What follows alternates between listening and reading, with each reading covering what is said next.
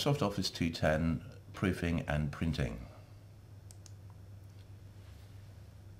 Whenever you've produced a document, you should always make sure you spell check and grammar check the document. There's really no excuse for sending documents, certainly outside your organization or company, that have incorrect grammar or incorrect spelling. In order to spell check a document, simply bring up the document that you require. You can use the shortcut, which is the F7 key normally, or failing that, if you go to the Review button here, so you clicked on the Review tab, the first button here is Grammar and Spelling. If I click on that, notice down here it does show me, if I bring that back again, it does show me the shortcut for grammar and speller checking is the F7 key. So now if I click on this button here, it opens the dialog box for the grammar checking, and as you can see in this particular case the word is spelled right, but it's initialized wrongly, so it's got a capital M-A then a small I-N. It should be capital M small A-I-N, as has been suggested here. So I'll change that by clicking on the change button. In this particular case I've got the phrase the system unit, which is obviously incorrect. It's a grammar error. So basically it's pointed out that I've got a repeated word here, so I'll say okay, I shall delete that. That's corrected that. In this case the word system is spelled with two S's, and it suggested the proper spelling here, which is correct, so I'll change that. It's found the word spreadsheets. Some people will use that as one word, but it suggested no, you have the word spread space sheets, so I'll accept its suggestions and say okay, change that.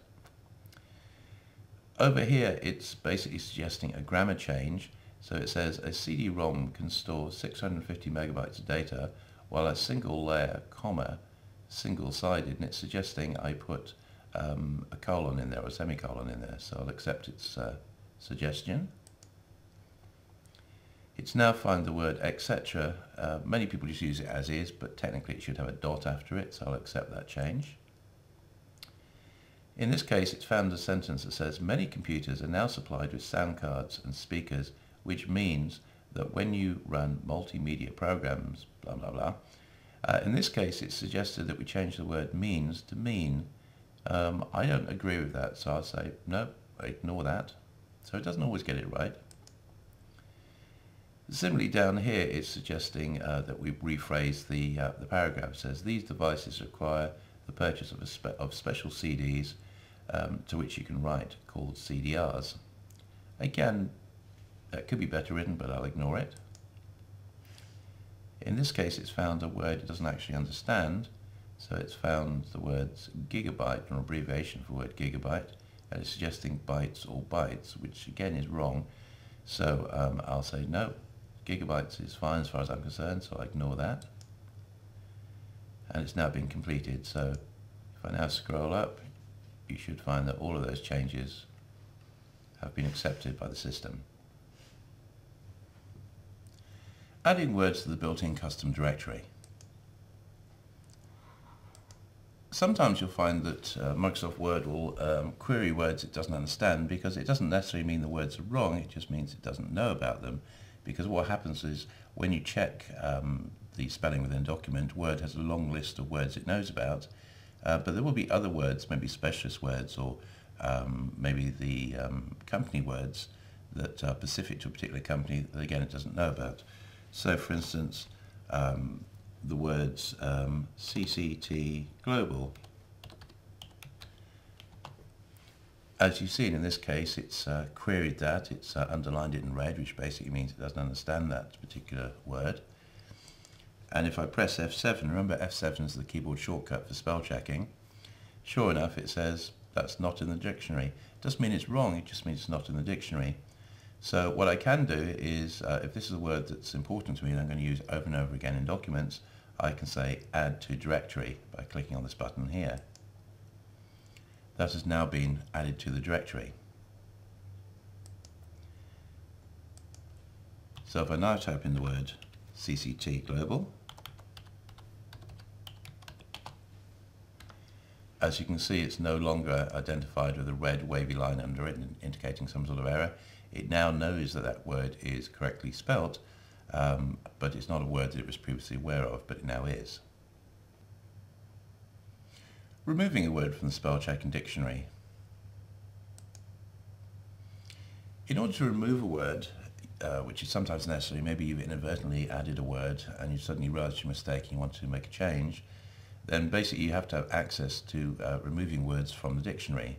So if you click on the File tab here, if we go to Options, and then within the Options dialog box, if we click on the Proofing button here, you'll find there's various options we have here, and this one here is the Custom Dictionary. If I click on the Custom Dictionary,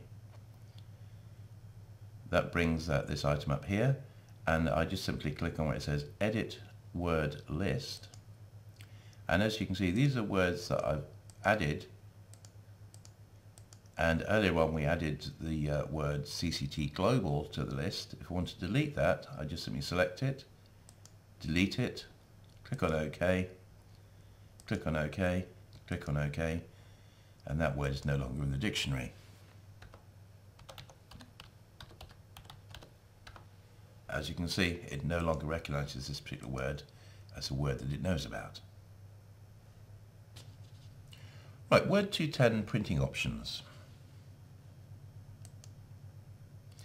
In order to look at the printing options, bring up a document within Microsoft Word 210, click on the File tab here, and then click on the Print item here.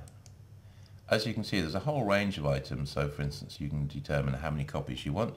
You can just type in numbers, so if you wanted 10 copies, you type in 10, or you can use the up and down arrows here to increase it as normal. It goes down to a minimum of 1, obviously, because there's no 0. You can set the particular printer you've got, so this is a default printer. Notice we're getting an error message here. It's saying the toner is low, so it's quite useful. It's warning us that the fact the toner is low. If I wanted to select another printer, I'd simply click on this and select the one I want. So for instance, maybe I wanted that one there, or this one here, or some other item. I just simply select the one I want, and that would be selected. There's various other items in the settings here. So for instance, by default it will print all pages. If you click on the down arrow here, there's various other options. You can print just the current page you're on. So if you've got a very, very long document and you just want to see how one particular page is displayed, then basically if you're on that particular page, it will just print the current document. And there's various options, other options here you can do. You can select, so for instance, you can display the document properties or a list of markup items, things like that. But we'll leave this as the default, which is basically the entire document. You can print one-sided. If I click down here, you can manually print on both sides. So for instance, you could print just the odd pages and just the even pages if your printer is not a duplex printer. You can control how it's collated, either collated or not collated. So what that means is that if you had a 10-page document and you wanted to say 10 copies, then basically you could select collated, which basically means it will print page 1 to 10 of the first document, then 1 to 10 of the second copy, then 1 to 10 of the third copy, and so forth. If you had uncollated, what that means is it would print out 10 copies of the first page, then 10 copies of the second page, and so on and so forth. You can select the orientation, so you can have portrait or landscape. Portrait is the normal one, so as you can see in this particular case we have portrait. If you selected landscape, it would look like that. I'll put this back as it was, so I'll go back to portrait. We can select the size that we're going to use.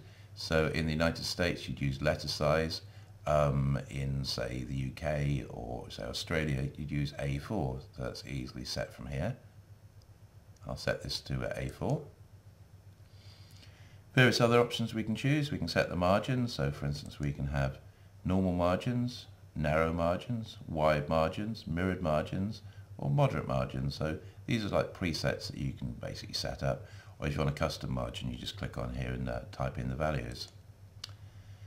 Lastly here we've got printing 1 page per sheet. If you wanted to, you could have various other options. So for instance you could have 2 pages per sheet, or 4 or 6 or 8 or even 16.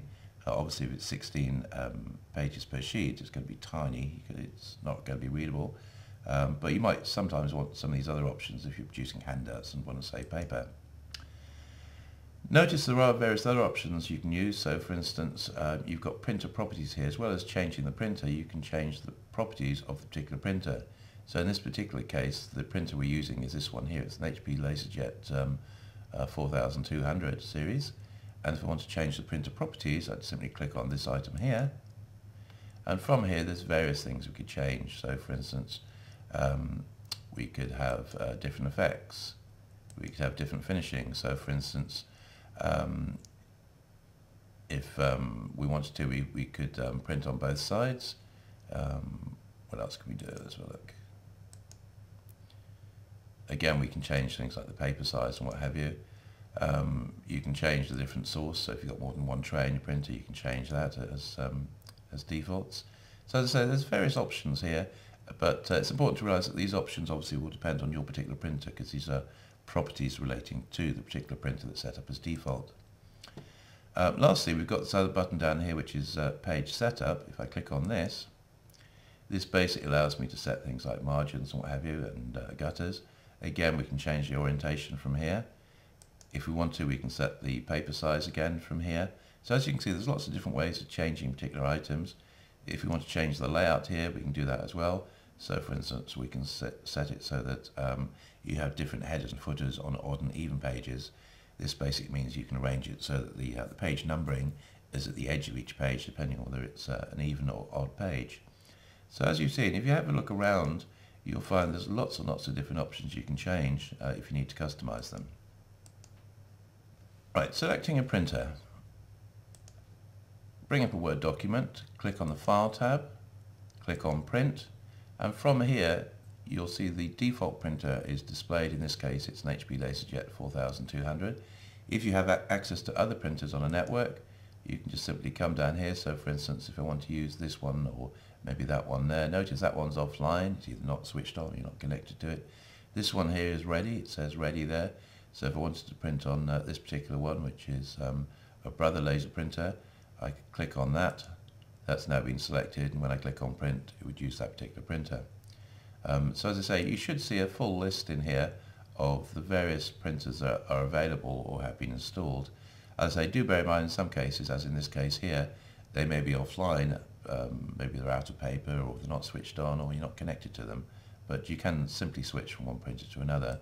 But as I say, you have a default printer normally, and in this particular case, the default printer is this one here. Notice if we bring that list up again, that one is indicated with a tick, which basically means this is the default printer. So even if I made changes here, and as I save those changes, it would also go back to the default printer. Choosing what to print within a Word document. In order to access these options, click on the File tab here, click on Print, and within here you've got your settings, so you can decide what you're going to print. By default, it says print all pages. You click on the down arrow here.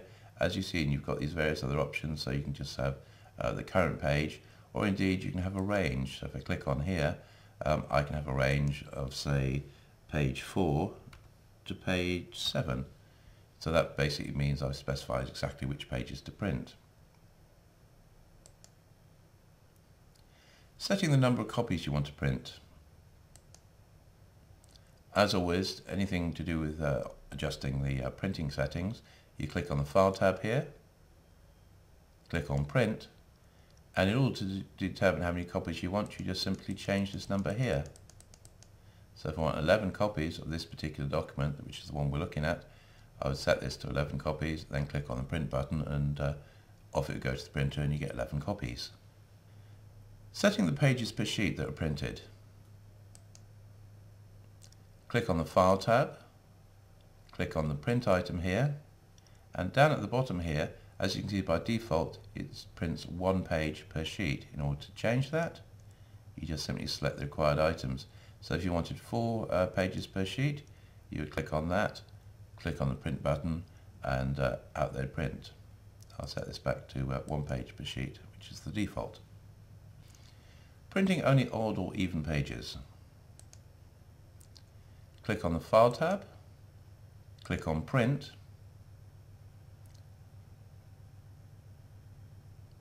click on what you want to print here, And then at the bottom it says only print odd pages or only print even pages. So if I said, okay, I only want to print odd pages, then when I click on the print button, only the odd pages will be printed.